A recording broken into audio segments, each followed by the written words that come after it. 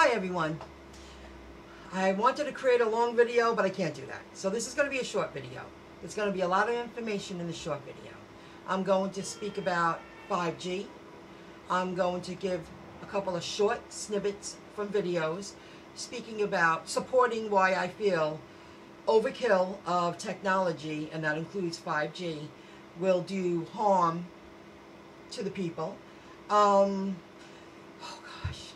I discuss for a moment why 5G is linked to the future, and it's all about autonomous driving technology and connecting the world globally. I also speak about the governor of New York for a moment. I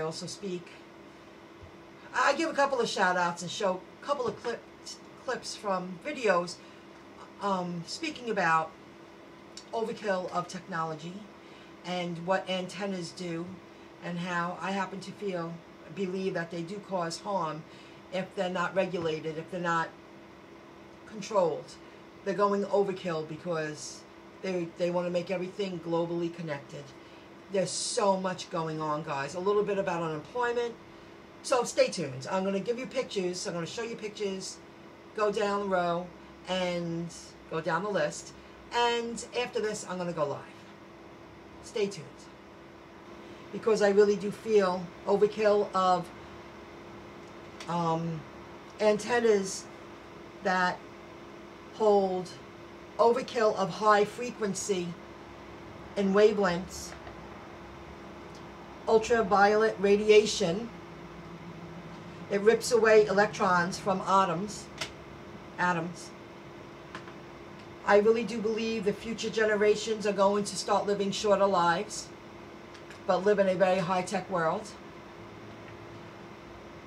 5G is coming into play. I drove around my town today. I took pictures. I'll show you in a moment how they are being installed in my area, all throughout Long Island, New York. I'll show you a map too. Autonomous cars will become a reality, but it won't happen until 5G data networks are ubiquitous. Now, I had to look that up. I'm not ashamed to say that. Let me see if it'll... Ubiquitous. Ubiquitous. Existing or being everywhere. I understood that before I knew the word. Especially at the same time. If they want to put small cell towers everywhere because they're looking for latency, because the high frequency wavelengths get easily blocked, so they're keeping them really low to the ground, not really high. It's not like a 4G tower where it's out in a boonies someplace and nobody's living around, and you have, you know, it covers a lot of land. They have to have it almost on every corner for autonomous cars to work and to make this world globally connected. Here's a map, 5G small antenna map. And after doing research, I'm going to see if this works here. This is Long Island. See how long it is? It's not out here yet, but I live right around here. I'm going to move this map a little bit. If it lets me while I'm recording, please hang in there. I'm going to enlarge it. If it enlarges, come on, baby. I'm going to give it a moment to catch up. Ah, okay. Sorry, it's a little delayed, only because I'm recording. Let me move it over. This is my town here. Right here. My town! 1, 2, 3, 4, 5, 6, 7, 8. And I saw them all. You see, there's certain clusters. There's a lot of them. These red ones up here, I don't want to keep moving the map because, you know, maybe I'll move it one more time. I'll shift it over.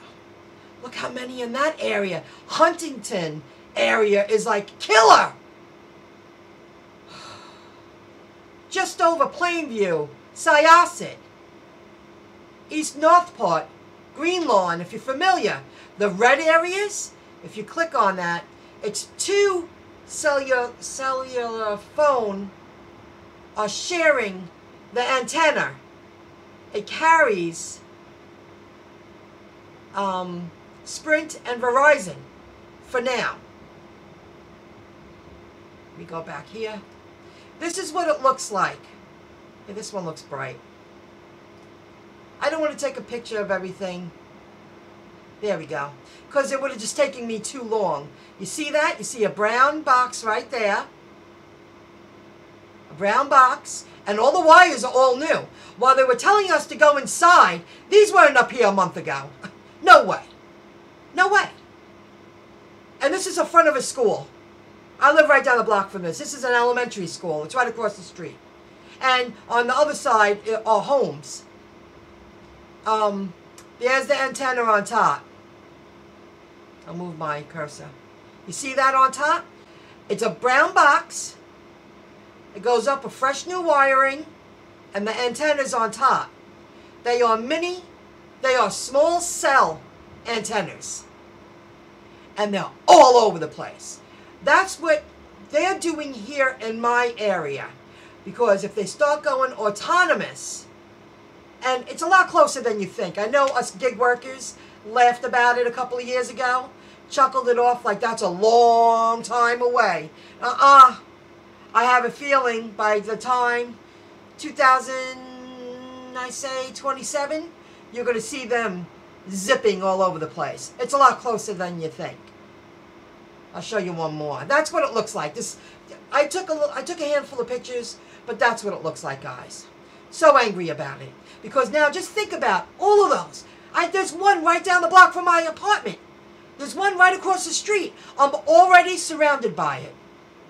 Now, I know this might sound silly. I mentioned this Taco Bell so many times. This should have been open 2 months ago. But with this forced pause, that's one less gig job I have. I was so excited, if you follow me, that they were opening up a Taco Bell down the street. Because I was like, wow, I could get a lot of local orders. And Uber Eats is now doing Taco Bell in my area, on top of Grubhub, on top of DoorDash. Okay, here's a video clip. This is our governor. And I've supported him from the start. This was uploaded May 5th. Just listen to what he says in his intro to him about speaking, publicly.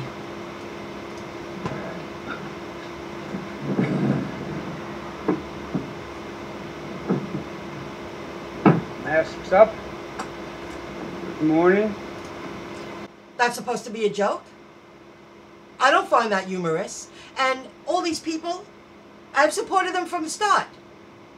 That was in bad taste, considering this seriousness of this forced close down and destroying the economy.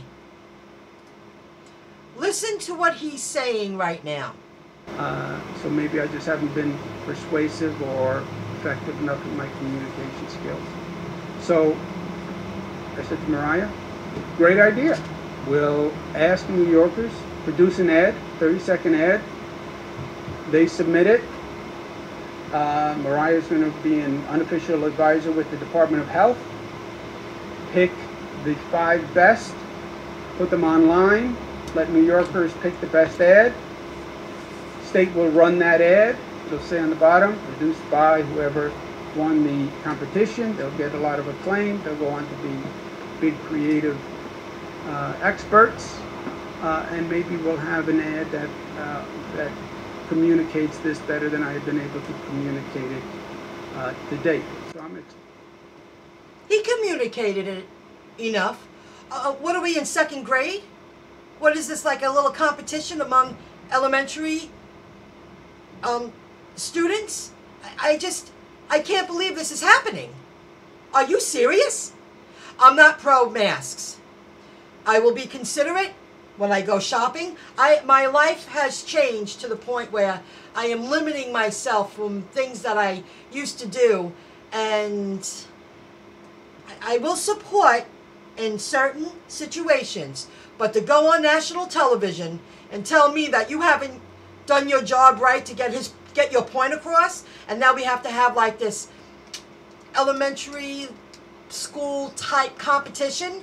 of someone's going to be a winner and create this wonderful, I don't know, gimmick. I'm losing the word, like gimmick, like a jingle. Are you for real?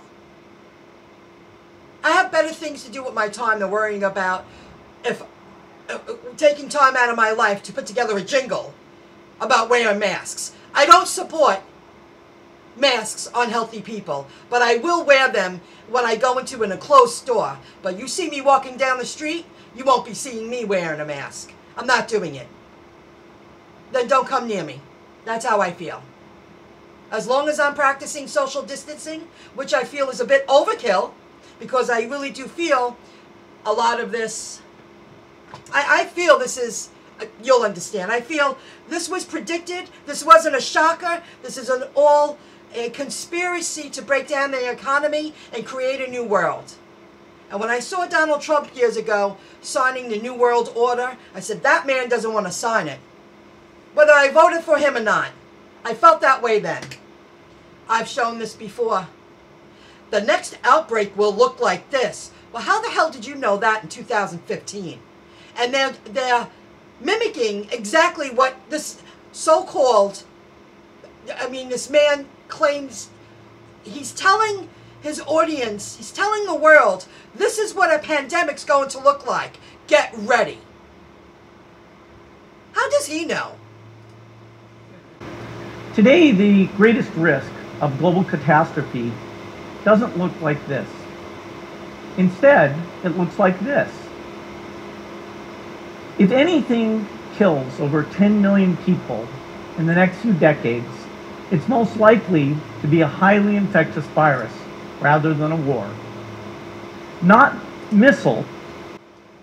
You believe that shit? And you see on the bottom there, influenza virus. How did you know that in 2015? The more I learn, the more angry I get. Now I'm going to show you just a couple of minutes from a few videos, just supporting what this video is about, keeping you updated, and there's a lot of people taking notice what's going on. We're starting our investigation in Boron. Population 2,300. It's a desert town on the southeast corner of Kern County. It's not the big city. We don't have the stresses, the crime rate. We don't have the gangs. We don't have... It's a nice place to raise your kids. Earlier this month, a Verizon 5G cell tower was put up about 1,000 feet from the high school. Everybody's kids either have gone to the school, go to the school, or play football in our community. So what is 5G? Right now, if you were to download a 2-hour movie, it would take maybe a few minutes. With the 5G technology in place, it'd be less than 20 seconds. What do you say to those people who say, we don't need 5G, 4G is enough? The future's here. It's not only for our viewing pleasure and movies and things like that, but we start thinking about other technologies like autonomous driving. In short, 5G has 100 times the capacity as 4G, explains Nick Points, an expert in wireless technology at ARC in Bakersfield. As far as I'm concerned, that's why we don't live in a big city. We don't need that. The Littlefields fear the high school's proximity to the cell tower could increase the risk of cancer for kids in the community, including their 7-year-old Jacob. There's other locations that you can put those towers? They could put it, yeah, where there's nobody. Or put it up higher? Some may call their concerns extremist, but the Littlefields are not alone. One here at the equestrian. In April, AT&T proposed 7 cell towers into Hatchapee. So this is our backyard view. One would stand about 100 feet from the Bentley's window in Bear Valley Springs. Dozens of residents have teamed up in opposition. Did those large towers have to be placed right next to a school? They're right. Did they have to place that 5G tower right in someone's backyard? In an area like that when it's all open land? What's that supposed to be? I don't understand. And they're right. They have all that land. Why did they have to choose to put one right next to a school? I mean, this just sounds like somebody's out to kill everyone globally. It's just ridiculous. These people are right. 23,000 people in this little area. Let's target them. I just don't get it. I'm going to play a minute or so of this. Just listen to what they have to say. I'll include all of these links in the description below, guys. But just this little snippet part. They're speaking about they left the big city, I think Las Vegas. They got away from all the towers. They weren't feeling well. And they went back home because they felt they were surrounded by too much radiation from the towers. It's not safe. Yeah. Trying to fall back asleep and Kendra's mom feels she doesn't have the dizziness anymore. And even, I will say, once we left the Vegas there, the big city there, and we were still traveling around, all of us still had little like bursts of the dizziness. Especially your mom, she would get it here and there. And last 4 months, nothing's happened. You know, both of our memory's better, sleep's better.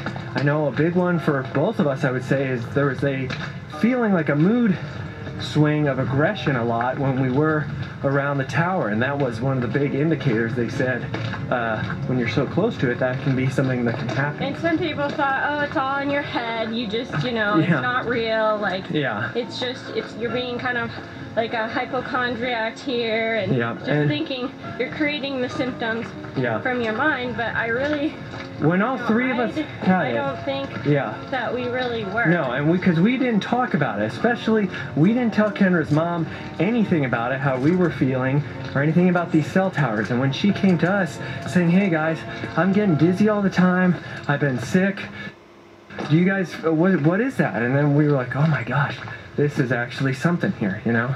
And I mean, there's countless other videos, I've seen blogs where people talk about how they were sick from the cell towers. Hang on, I'm gonna go this way. It's better. And, you know, I mean, I've even seen there's been an incident at a school. Again, I can even link that video down below. News, you know, one of the news stations covered where the school in California, they took down a Sprint cell tower because there was a few kids at the school that had gotten cancer, you know? And stuff like that, that's where it really starts to piss me off, you know? This guy is very well known. He's InfoWars, and London Real was interviewing him, and this is just a little snippet of a few things he shares. You need to get the studies, folks, to get informed, and go to the city council, go to the local government, have them ban it. That's where we're having success. And file lawsuits, and schools that have them next to them have had huge cancer clusters. They're having them removed from towns everywhere. And so I really think that's the best response. If I was the 5G folks, I would burn down some of my own towers so we would be the victims. No, we need to politically and culturally and with information burn them down by exposing what they're doing. But regardless, they misrepresented a couple weeks ago what David Icke said on your show. He was simply pointing out that 5G is connected to lowering immunity, and that all the places where you see the worst outbreaks are where the 5G are. Well, that's where you've got all of people close together and people all not in natural environments, and all of that adds together. But even if David Icke was wrong, and I believe he was right, don't we as adults have a right to hear what he said? But oh, now because some cell towers got burned down, now we can't hear David Icke, even though he didn't say burn down cell towers. So again, that's that misrepresentation of what's going on. I will share all of these links in the description below. Okay, I'm going to upload the video and then I'm going to go live. There is so much going on in the world. If this is the way I can help spread the word and follow their suggestions, I'm going to do it. Last week I tried to apply for traditional unemployment, and I just didn't share this. It just was glitchy all over the place, and it made me feel like a dummy. So I did it at my mother's house, and I said, please, can you watch me? Give me a hand, Mom. And it glitched out right in front of her. She was like, why did that do that? I said, see, something's not right. I thought it was me. After we tried a few times, and we called an old neighbor friend that still works for Social Security or unemployment, and she helped us confirm that we were answering the questions the right way, and then bam, it brought me to this page telling me that, gotta put my glasses on, your claim for the week of whatever has been entered for processing. So I'll be back to let you know if I qualified for traditional unemployment on top of the PUA. I'll be back. Have a good one. Bye.